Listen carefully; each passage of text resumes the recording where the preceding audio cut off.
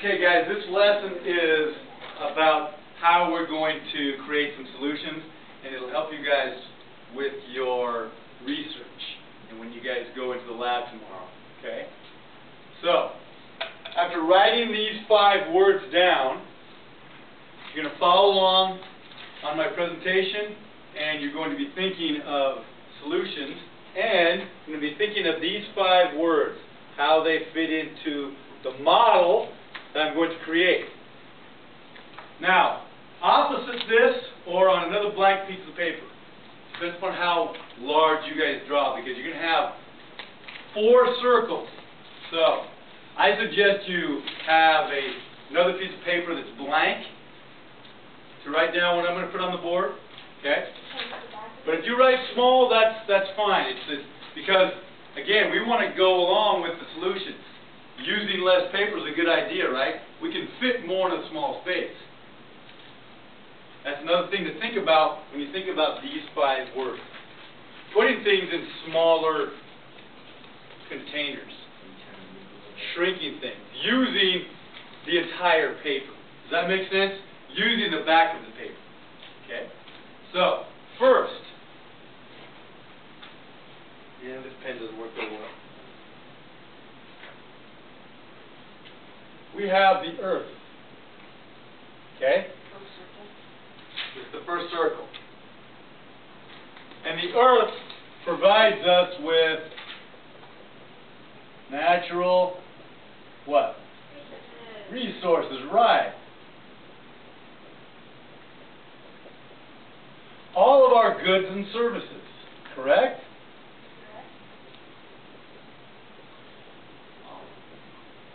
All of them. Everything that we consume comes from nature. Everything. Everything. Right.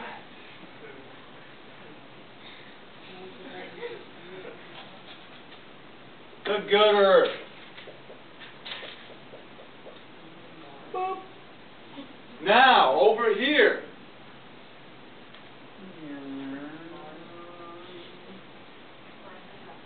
Second circle.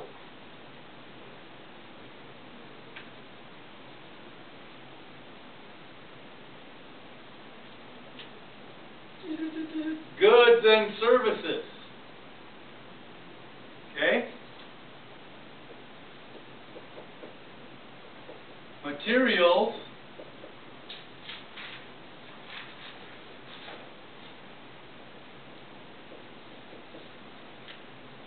Consumer goods. Now we're going to have to use the other board, and this is us. Population. And then down here, we have a big circle that's going to be on both boards. Okay? Because they're connected.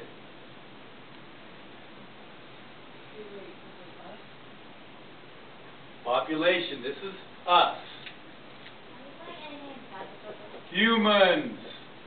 You guys can do what you wish. If you want to put humans in here, population inside, that's fine.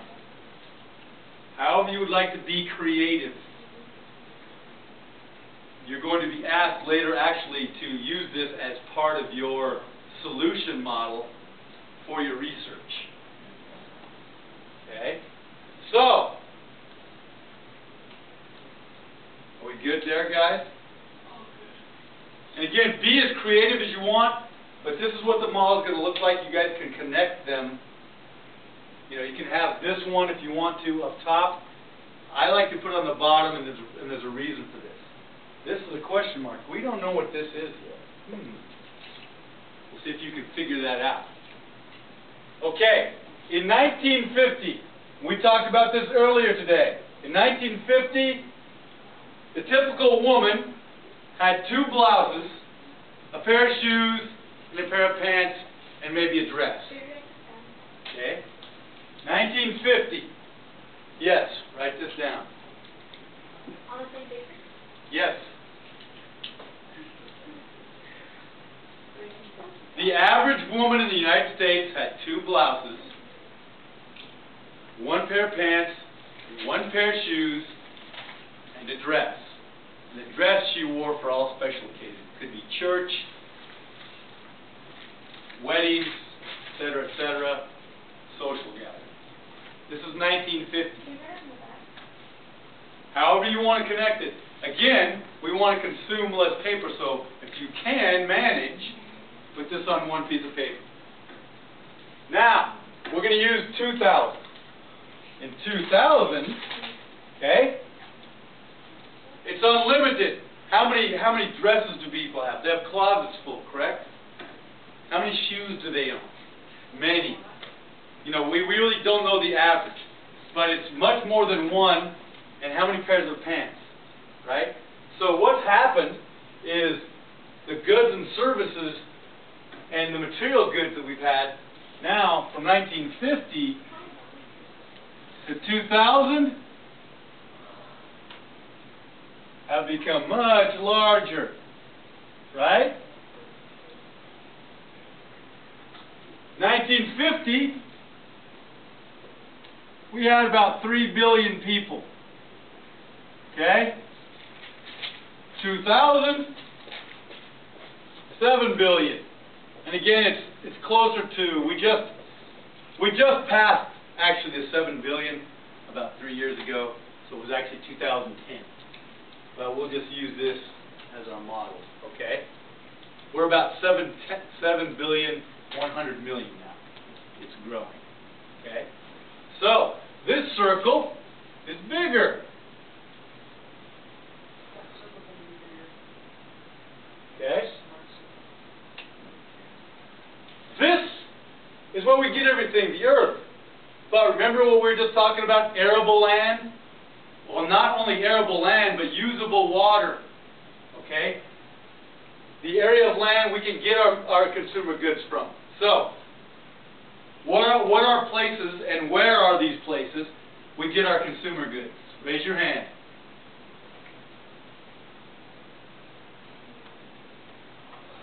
Think about the things we consume, guys. Where do they come from and what are they made of? Like water, rivers, and like snow melting. But give me a consumer item that comes from these. Water. Comes from water? Yeah. It's filled with water. It's filled with water. Where does the bottle come from? What's it made of? Where's the oil? Where's the oil? Where does the plastic come from? Oil. Right? Where does the oil come from? And what part of the earth? Where else? Where else? Raise your hand. Texas. Where else?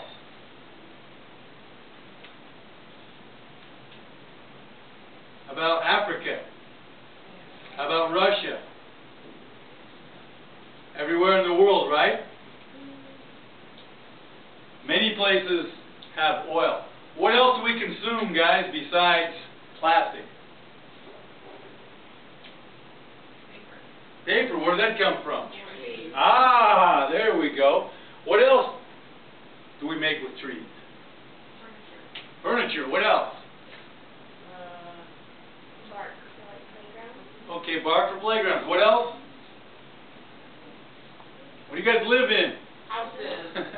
How much wood do you think is needed to make a house? A lot. So, all of these things, water, wood, oil, they're extracted from the earth, correct? We now have 40% less. We only have about 60% of the natural resources left. So this is shrinking. Where's my eraser? So this is how much of the earth is left for us to consume. So this is no longer a circle, okay? Although this right here, does it affect this? So when this grows, does this grow? What do you think this circle is? Anyone? Raise your hand. Raise your hand. What is it? Aha! Waste. Waste. So, when these two grow, does this grow? So since 1950, it's also grown. So, now let's go to our 5 words. On your paper, where those 5 words are, put them in the order you think they are most important. These are going to create your solutions.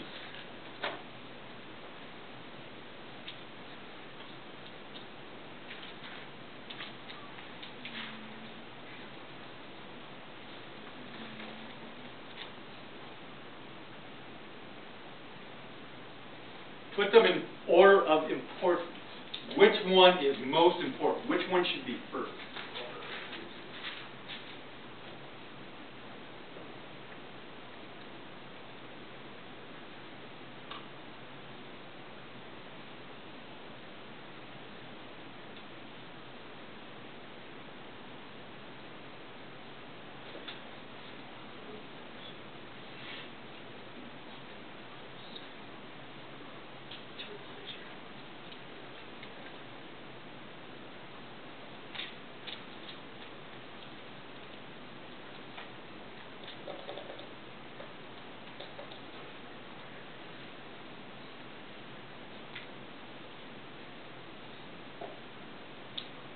Another minute?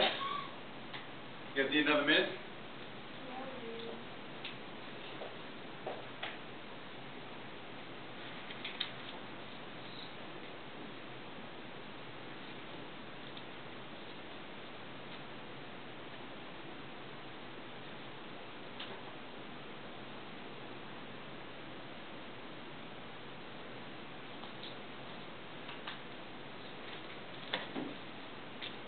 We good? May, you finished? We all finished?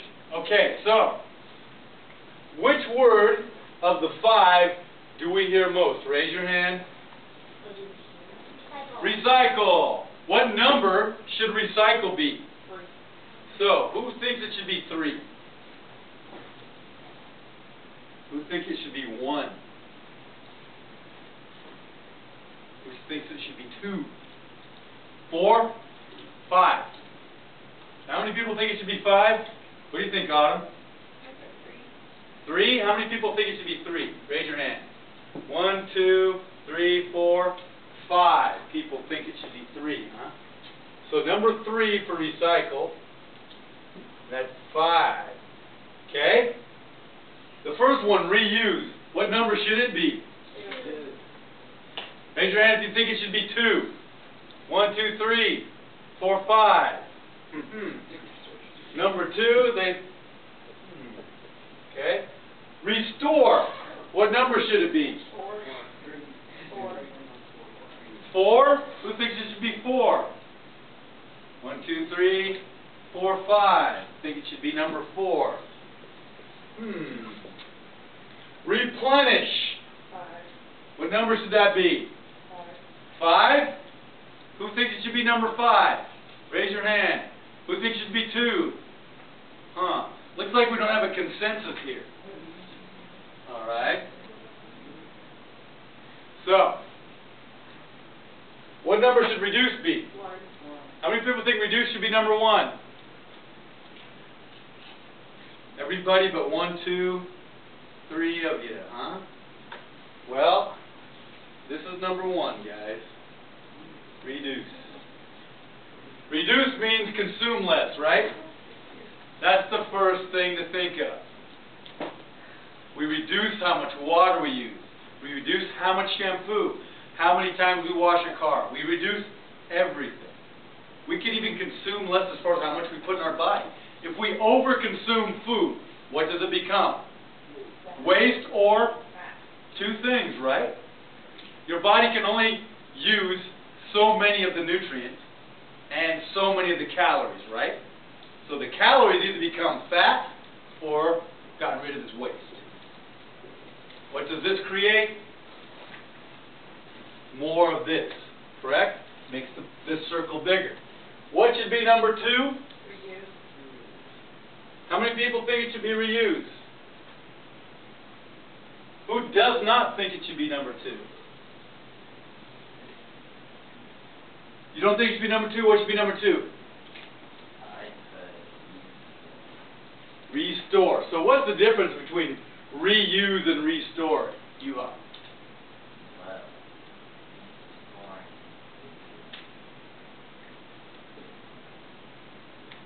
Almost? What do you mean almost? Fixing almost. Uh, I don't know what almost. You either fix it or you don't. I don't know. I almost fixed it, but I didn't. like fixing. Fix it. Yeah. Right. They're buying something new? Yeah. Uh-huh. How about reusing? Yes. I put replenishing too, like replenish, like if you only use a little bit, you replenish the resource. So, between these 3, boom, boom, they could be interchangeable as number 2, right? You think they can be even? Can we practice all of them at the same time? Yeah. And why is recycle? Why is recycle maybe not in that top 4?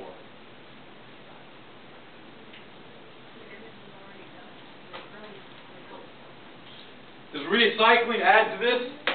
Yes. Yes, it does.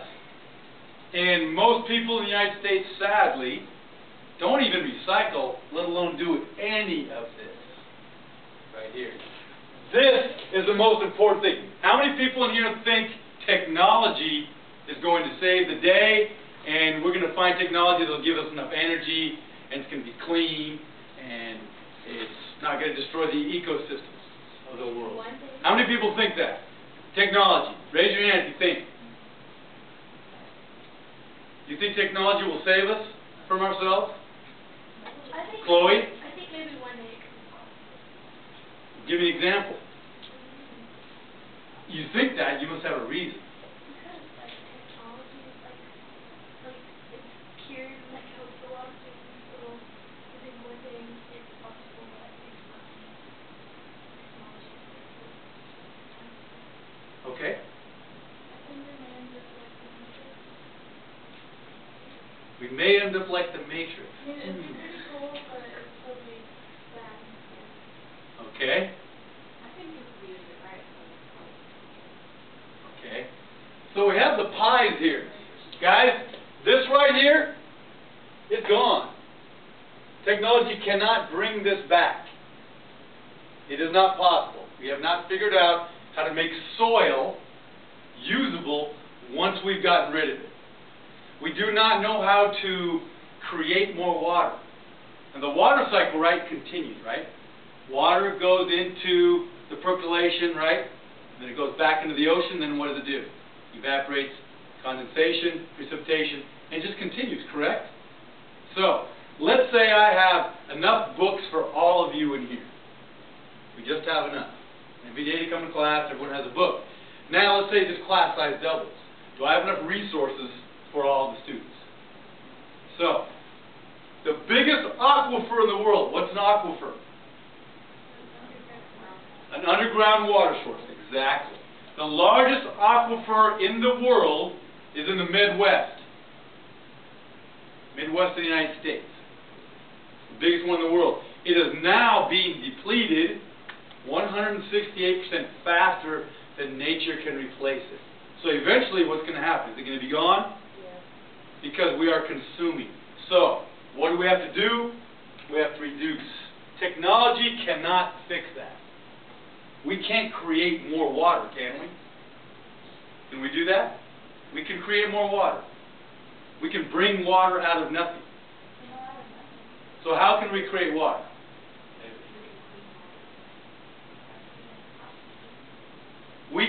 We don't know how to do. We cannot create water. It is not possible. It will. But what if it doesn't? Again, let's go back to the scenario of global warming. Hey, it's not true. We can consume as much as we want to. Right? But what's wrong with reducing some of the stuff, moderating what we consume? Is there anything wrong with that? The little video you guys just saw, right at the beginning, what were they talking about? The stuff that we want as opposed to the stuff we need. And what do we need? And right now, at this point in our lives, technologically, do we know how to create water. We can't do it. So, like maybe we'll figure out a way. But right now we don't. So, is it probably a good idea to reduce how much water we consume? I agree with what you're saying, definitely reduce, but it's not like our water is just turning to thin air, it's getting polluted, it's getting clean water. No, that's not the point. The point is because of this, we don't have enough. Okay, again, at the trough, there are 200 people, enough drinking water. Now there are 400 people. Is there enough water? Even if nature replaces it at the same rate, which she does. Will there be enough water for these people year after year? Right. And then, of course, we're doing what you're talking about. We're also polluting. So, what is the answer to this scenario? What is the most important word up here to help deal with this? Reduce. Reduce all the things we consume. And it's like, you know, the guy who drinks a couple of beers a night. Okay? Maybe he just drinks one and then he replaces that with something else. You have to give up everything you love to make this thing work. You just reduce it. There's no word up here that says stop. Right? How many people are just going to go cold turkey and quit consuming water or buying their favorite foods? Probably not many people, correct? So, when you guys are developing your research plan, I want you to think of all of these words and how they fit in. It's really simple. It's like eating. Nutritionally, how should we eat? What should we eat?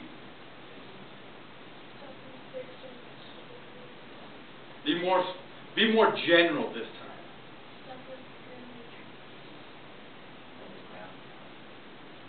Those are all right. Generally speaking. Don't think of nutrition, just think in general. Fresh food, right? Not processed food. Does processed food take energy and a lot of materials to create it? Fresh food usually doesn't do that. It takes energy to what? Produce it and carry it from the farm to the store. But does it take any packaging or processing? Very little, right? Fitness, the same thing. Stay active. Correct? So it doesn't have to be this huge thing, right? If we can just add these into our daily life, these 5 words, can we do something about this, shrinking this circle and shrinking this circle? Can we? Because these are the 2 circles. This one right here, we can't really change the way people procreate and have children. We can certainly think about it and learn about it, right? But the population is going to grow even if we, decide to have a planned family and maybe only just replace ourselves with 2 people. Now, what's the rule in the law in China? Does anyone know? Right. If they have 2, they pay big fines. Right? So, again, personally, think globally, act locally. If we just put these 5 words into our daily habits, do you think we can shrink these? Right. And again, think of all the things we waste.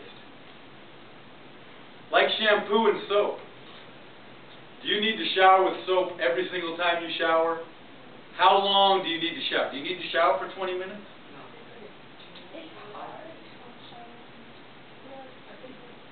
So, how long do you shower? Yeah. Can you go down to 14? No, can you? You can, but you can, though, right? You can shrink your shower time, correct? You can do it.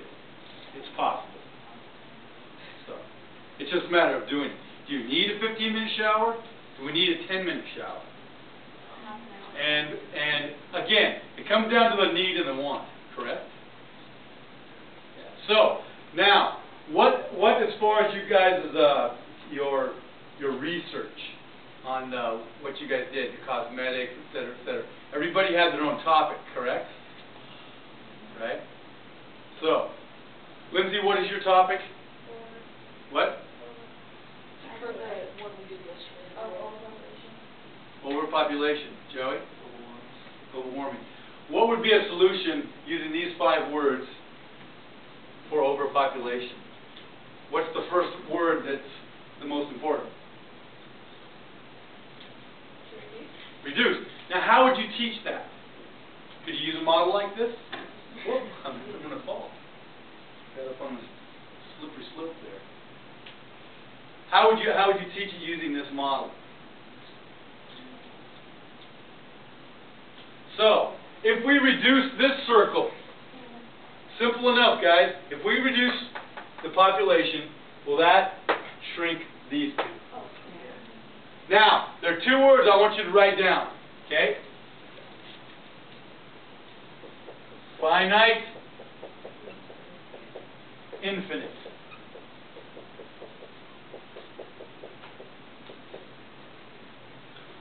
This is this. What does finite mean? Raise your hand. What does finite mean? Like, eventually it'll run out and you won't have any more left. Simply limited, right? There's only so much. There are only so many resources on planet Earth. Infinite is what we seem to think because of this. Well, I'll just buy a new one. We have plenty. Okay? Infinite means there's no limit, correct? The Earth is a finite place. Is that correct? Well, because we can't create water, we only have so much water. We only have so many forests. We only have so many trees, right? We only have so much oil in the ground, right? So it's limited, and is it shrinking while these are growing? Correct? This is growing. So eventually, these are going to squish each other unless we do what? First. Reduce. And all this other stuff helps to reduce, right? If I reuse and restore, will that reduce my footprint? We're going to go over to the computer lab and you guys are going to do your eco footprints. So it's kind of neat. You're going to find out how much water you use. And of course, the United States, California being the worst state for water consumption. Most of that is because of farming and keeping their lawns green, 365 days a year. Again, that's just one example. Here it's not so bad because we have winter time and we don't use as much water. But what do we use more of in the winter time? Energy because of heat. So, can we maybe wear a sweater and make the temperature a little cooler in our house? That's one way to reduce, correct? So you guys, I want you to think of yearly, seasonally, etc., where can you reduce personally? And how do these 5 words work together? So remember, guys, recycling is the last resort. Let me tell you, everything that we send in to be recycled isn't necessarily recycled. Questions on this, guys? Does this help you guys with your research? Yeah. And it's a simple equation. Again, it's like fitness. Stay active, right? Do something that makes your heart rate go up. Can we do that? Yeah. Do something that keeps your bone mineral density and your skeletal muscle strong. Eat real food. Eat food, again, like you said, comes from the garden to your plate. Eat fresh food. We make things really complicated, right? Oh, it's just so hard. It isn't. It really isn't, is it? We just, we have a lot of misinformation out there. Okay. Now, I'm going to go turn off the